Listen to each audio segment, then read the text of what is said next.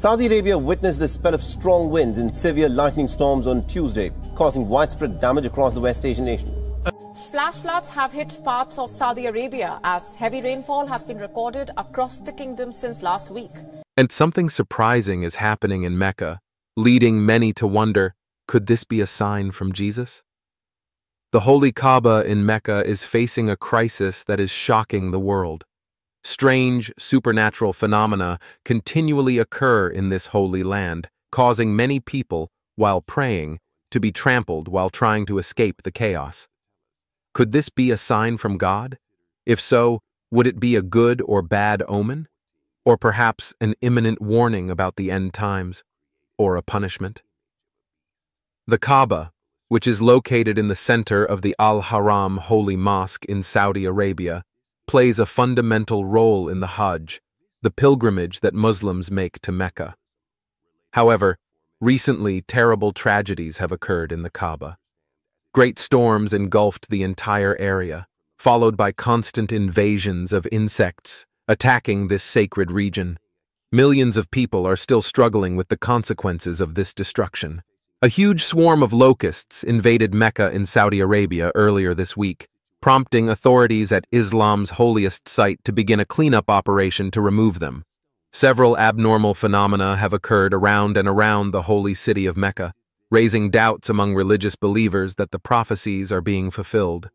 Hail and locusts are 2 of the 10 plagues mentioned in Exodus, used to punish Pharaoh for his actions that included the enslavement of the Jews. Even after witnessing God's power and strength, Pharaoh decided to disobey and faced divine wrath.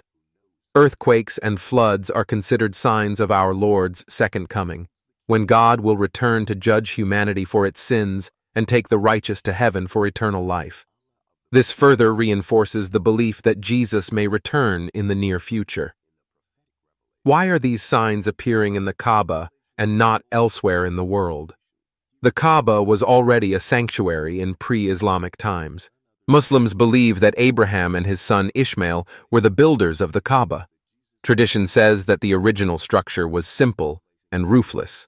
The Quraysh tribe, which ruled Mecca, rebuilt the pre-Islamic Kaaba in about 68 CE, using alternating courses of masonry and wood. A door was raised above ground level to protect the sanctuary from intruders and floods. Muhammad was expelled from Mecca in 620 CE and went to Yathrib, now known as Medina. After his return to Mecca in 629 to 630 CE, the sanctuary became the focal point for Muslim worship and pilgrimage. The pre-Islamic Kaaba housed the black stone and statues of pagan gods. Muhammad is said to have cleansed the Kaaba of idols after his victorious return to Mecca, restoring the sanctuary to the monotheism of Abraham. The black stone is believed to be the only remaining relic of the original structure, given to Abraham by the angel Gabriel and venerated by Muslims. Muhammad made his last pilgrimage in 632 CE, the year of his death, and thus established the rituals of pilgrimage to God's house on earth, so that you can understand more clearly and quickly the signs that surround us in challenging times like the ones we are living in. It is essential to be aware of the prophecies that are being fulfilled. Many still don't realize the magnitude of what is happening around us, and that's why I decided to offer something special to all channel subscribers, an exclusive digital ebook titled The Secret Behind the Holy Bible. This book is an unmissable opportunity to access impactful revelations about biblical prophecies that will open your eyes to current reality. Don't let this unique chance pass you by. The knowledge contained in this ebook could change the way you see events around you. The process to get your gift is quick and simple. Just click on the link available in the first pinned comment to download it immediately. But be careful, we only have a few units available and they are running out quickly. Don't delay your decision. Guarantee your copy now before the ebook is taken down. Take advantage of this exclusive opportunity and be prepared for what's to come. The word Kaaba means cube in Arabic, and this 14-meter-high building is considered by Muslims to be the abode of God on earth. The Kaaba is clearly mentioned twice in the Quran, in verses 95 and 97 of Surah 5, where God established the Kaaba as a holy house built for humanity. Verse 96 also mentions its location in the center of Mecca. In Muslim tradition, the Kaaba is seen as connected to the heavenly Kaaba, and its founding is attributed to the prophet Abraham. Historian Jacqueline Chabi, an expert on the origins of Islam and author of The Decree of Luran, Biblical Figures in Arabic, noted that several biblical themes, such as the idea of a final judgment and a benevolent God who created the world, as well as narratives related to figures from the Torah and the Old Testament, influenced early Islamic discourse after the revelation in the Hira. In response to the hostility of local Jewish tribes, the Quran describes Abraham, accompanied by his son Ishmael, as the founder of the Kaaba, which gives him enormous importance for Muslims. Although the Holy Kaaba, also known simply as the Kaaba, is not literally the house of Allah, it symbolizes Allah's abode in this world. It is important to remember that Muslims do not worship the Kaaba, but rather that it is the symbol of Allah's supremacy and uniqueness, representing the first pillar of Islam. The fundamental belief of every Muslim is that there is no God other than Allah. Furthermore, the importance of the Kaaba is evidenced by the fact that it is known as the Qibla. In simple terms, it is the direction towards which Muslims around the world turn when performing their daily prayers. Hajj, the fifth pillar of Islam, is an obligation for every Muslim who is financially and physically able to perform it at least once in their life. Upon arriving in Mecca, Muslim pilgrims gather in the courtyard of the Grand Mosque, commonly known as Masjid al-Haram, around the Holy Kaaba. Muslims are then instructed to perform tawaf, which is circumambulation around the Holy Kaaba 7 times. They also seek to touch or kiss the black stone, located in the eastern corner of the Kaaba. This act symbolizes the Holy Kaaba as a symbol of unity and equality among Muslims in the world. This is also stated in the Holy Quran. O mankind, we have truly created you from a single pair, a male and a female, and made you into nations and tribes that you may know one another. Truly, the most honorable among you in the eyes of Almighty God is the most just. The sacred Kaaba is in fact one of the oldest religious sites on earth.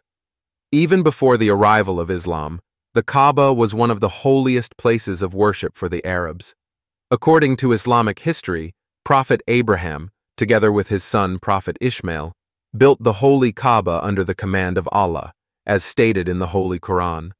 And when Abraham and Ishmael were raising the foundations of the house, they said, Our Lord, accept from us. Truly, you are the hearer, the knower. Based on Islamic tradition, the sacred Kaaba was initially a simple structure. Although Prophet Abraham built the Kaaba for the worship of Allah, the Quraysh occupied the Kaaba with idols for worship during their rule. However, in 608 CE, powerful leaders of the Quraysh tribe worked together to rebuild the pre-Islamic Kaaba, using different types of wood and masonry. Furthermore, as the Kaaba was located on floodplains, its door was raised above ground level to protect the holy place from floodwaters and intruders. The return of Muhammad and the purification of the Kaaba. Shortly after being blessed with prophecy, the Prophet Muhammad and his companions and followers were expelled from Mecca to Medina in 620 CE. After the conquest of Mecca in 630 CE, the Prophet Muhammad destroyed all the idols in the Kaaba, returning it to the monotheism preached by the Prophet Abraham. In doing so, the Prophet Muhammad was said to have recited the following verse from the Holy Quran. Truth has come, and falsehood has disappeared. 1781. Since then, the Kaaba has been modified and altered extensively over the years, although its basic structure has remained intact, with changes made to accommodate the growing number of pilgrims. The foundation of the Holy Kaaba remains the same.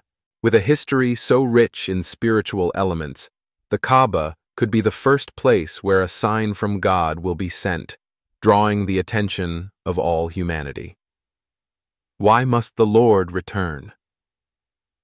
The New Testament contains many references to the second coming of Jesus Christ. Hebrews 9:28 clearly states, So Christ, having once been offered to take away the sins of many, will appear a second time without sin to bring salvation to those eagerly awaiting him. Throughout the New Testament, we find a reference to the return of Jesus Christ on average once every 25 verses, and 23 of the 27 books mention the second coming. It is the focal point of Scripture and the basis of the gospel itself, the good news of the kingdom of God that he will establish at his return. The Scriptures are clear in stating that the return of Jesus Christ will be visible and seen by the whole world. Behold, he comes with the clouds, and every eye will see him. Revelation 1:7. The angels told the apostles that Jesus will return in the same way he ascended to heaven. His return will be visible and not hidden. The angels said to the men of Galilee, "Why do you look up to heaven? This same Jesus, who was taken from you to heaven, will come in the same way as you saw him go to heaven." Acts 1:11. Jesus' departure was clear and visible, and the angels assured him that his return would be as well. The idea of a secret rapture, often taught, is not true. Christ promised that he would return, and he himself described how this would happen. "And if I go and prepare a place for you, I will come again and will take you to myself, so that where I am, you may be also." John 14:3. He further detailed this prophecy when he said, "Then the sign of the Son of Man will appear in heaven, and all the tribes of the earth will mourn, and they will see the Son of Man coming on the clouds of heaven with power and great glory." Matthew 24:30. We know that before Christ returns, the world will be filled with violence, evil, and corruption. What we don't know is exactly when he will return, but what will the world be like after your return? The Bible speaks of a perfect one-world government, as described in Revelation 11:15-19.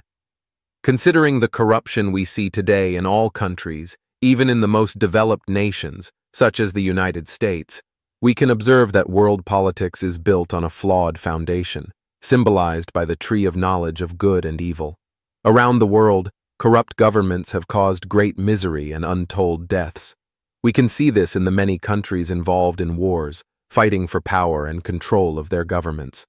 She refers to times and seasons, Acts 1:7, when talking about Jesus' return.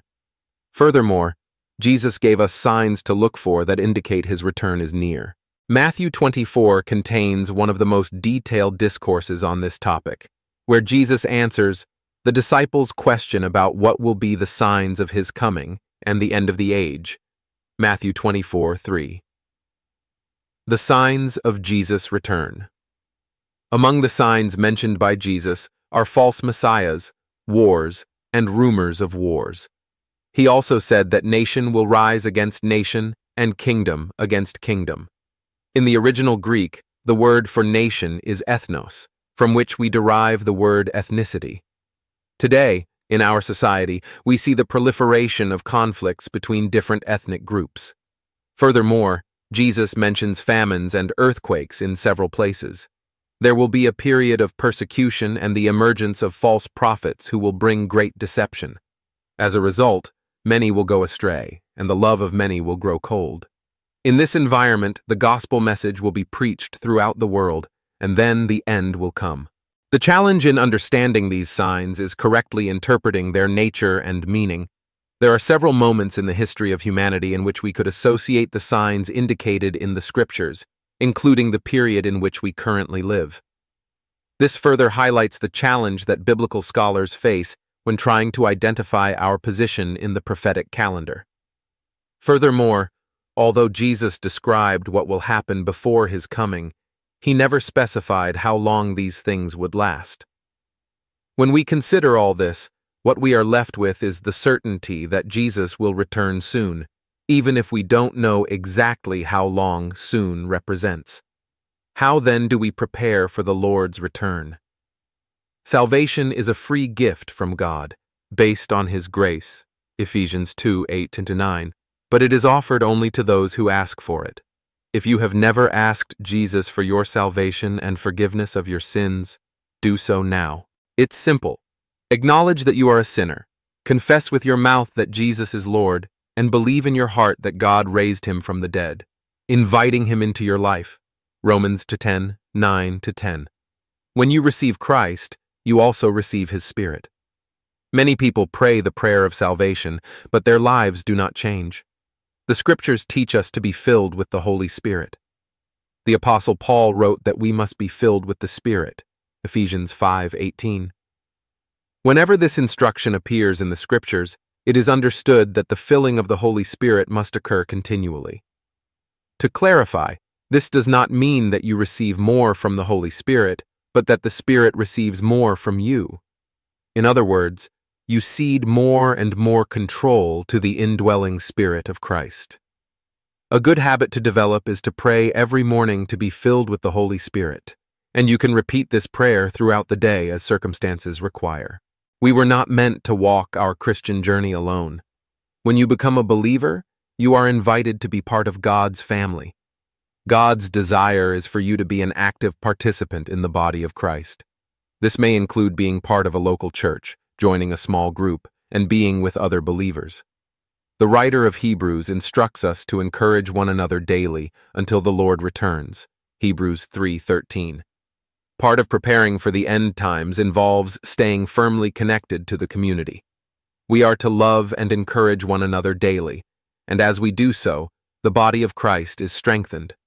All of these practices are important and have been affirmed by Christians throughout the ages. Despite differences about the end times, these beliefs are even reflected in the Apostles' Creed, which states that Jesus Christ ascended to heaven and will return from there to judge the living and the dead. He will return to judge the living and the dead, bringing with him the promise of eternal life. Jesus will return, and we who worship the Lord do not say this reluctantly, as if it were a distant event, but with joy. Jesus Christ will indeed return, and we fervently say, "Nevertheless, come, Lord Jesus." But what does God tell us about the Antichrist? He warns us to be careful when seeking a place to pray in humility, for there is the danger of encountering not the true God, but a false god, the Antichrist. This false god is a figure who will emerge during the age of justice, before the end of the world, bringing corruption and oppression for a period of 40 days or 40 years. His arrival will be one of the great signs of the day of judgment. He will deceive many people with miracles and teachings. Initially, he will claim to be Jesus, but later he will proclaim himself as God. He will travel the world asking people to follow him, offering riches, food, and promising to end their suffering. He will be able to perform miracles as God's test of humanity, resurrect the dead, cut people in half, and walk between the divided parts before ordering them to reconnect. Before continuing the video, an important message. Don't forget to secure your copy of our exclusive book. It is available in the first pinned comment of this video. Take advantage of this unique opportunity. He will have the power to bring forth the riches of the earth, offering abundance of food and sustenance to tempt people to follow him. However, a clear sign that he is not really God is that, despite all these miracles, he will not be able to cure his own physical deformities. He will send his army to fight anyone who refuses to believe in him. False gods are those who speak in the name of God, but who actually have their own agendas. Jesus warned his disciples to be aware of these people. He not only warned his followers about the dangers of false gods, but also gave instructions on how to recognize them. When Jesus met people who were lost or misguided, he always showed compassion, responding with patience and kindness. However, when faced with religious hypocrites and false teachers, he responded with righteous anger and courageous conviction. God gives us the sign of the Antichrist because he wants us to always be attentive. He does not want us to be deceived by false signs and false temples. However, most importantly, God does not want us to be constantly obsessed with looking for the Antichrist, as this can leave us exhausted and distraught. Instead, he guides us to focus on God, to let his light guide our path, because there is something that still prevents the manifestation of the Antichrist. When the restraining power that currently hinders the Antichrist is removed from the earth, he will assume world control. However, God will defeat him and bring judgment on those who did not believe in Jesus. According to Jesus' words, there will be a great dawn when the Son of Man returns, an event that everyone will witness, including those who pierced him. All people on earth will see it, and the tares will be gathered first and burned, symbolizing judgment or punishment for those who rejected Jesus' atoning sacrifice. Therefore, continue to trust in what God has provided and know that He will prepare everything for you before your return. Your task is to stay alert and discern the signs God is sending. At the same time, we must pray fervently to be attentive and with our hearts prepared to welcome Him back. Matthew 24:7-8 mentions that there will be famines, pestilences, and earthquakes in various places, and that all of this is just the beginning of the pains. Other Bible translations describe these pains as labor pains, which increase in frequency and intensity. The persecution of Christians, mentioned in Matthew 24:9, will be intense. They will hand you over to tribulation and kill you, and you will be hated by all the nations because of my name. In the last days, persecution will intensify precisely because of the name of Jesus. They won't mind if you pray, as long as you don't mention that name.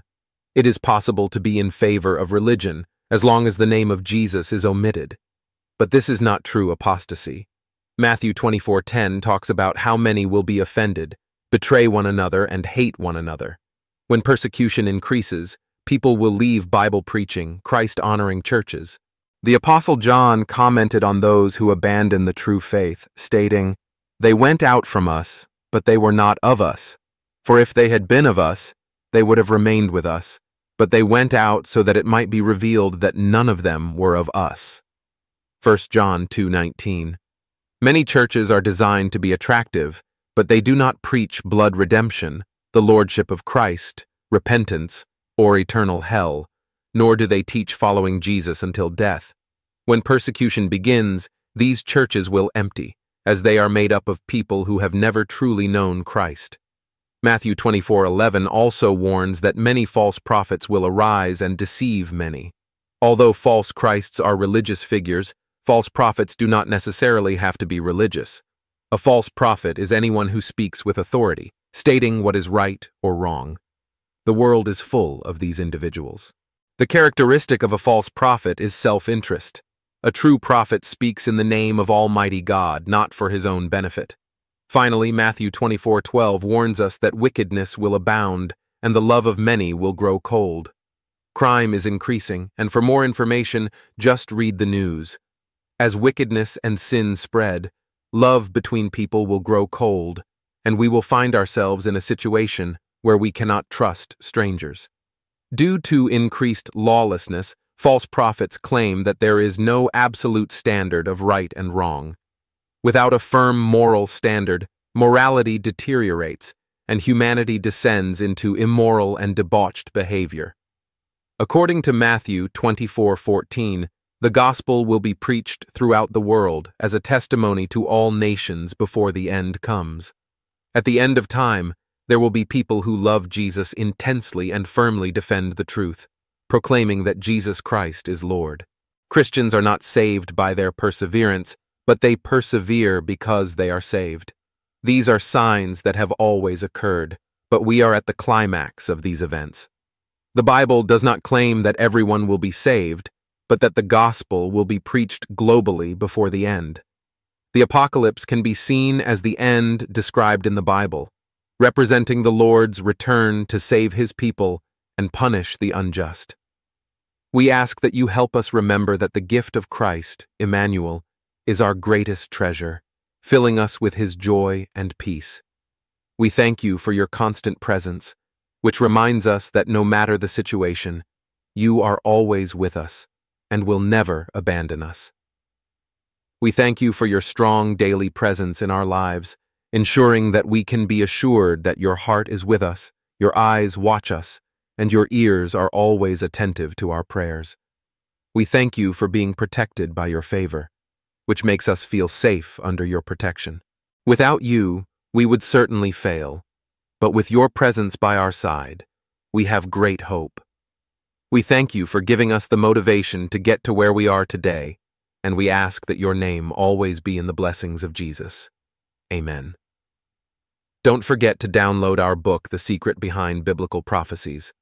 There are already more than 500,000 copies sold, and we are at the last units, so don't waste time and enjoy. I guarantee that you will acquire a lot of knowledge after reading this sensational book, written with great care and love for all the subscribers of our channel, completely based on the Holy Bible. The link is in the first pinned comment.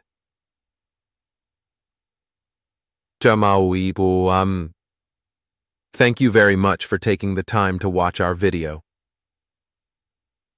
We hope the content was not only informative, but also inspiring, leading you to reflect on the events and messages we shared. If you found the video interesting and would like to continue following our updates, we invite you to click the subscribe button just below this video. By subscribing to our channel, you become part of a community dedicated to exploring topics of great relevance and spiritual importance. Also, don't forget to turn on the notification bell. This small gesture ensures that you are always the first to know when we publish new videos, bringing you more content that can enrich your journey of faith, knowledge, and understanding of the signs of the times.